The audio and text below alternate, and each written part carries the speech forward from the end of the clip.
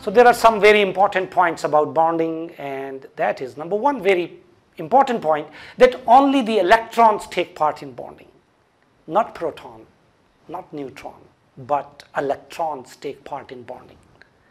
And for example, if I have lithium, lithium has 3 electrons. So it's a proton neutron, which is a nucleus, and nucleus contains proton and neutron, and there are 3 electrons. The first shell contains 2 electrons, and the second shell contains 1 electron. And only the last shell electron, the outer shell electron, take part in bonding. Inner shell electrons do not take part in bonding. Why atoms make bond?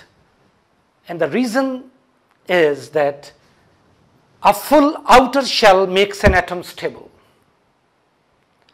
The noble gases, atoms have full outer shell, have complete outer shell. This is the reason that the noble gases are stable, they are happy, and they are satisfied. And they want to maintain this state of complete outermost shell, a complete outermost shell electronic configuration. And this is the reason that they are not ready to react.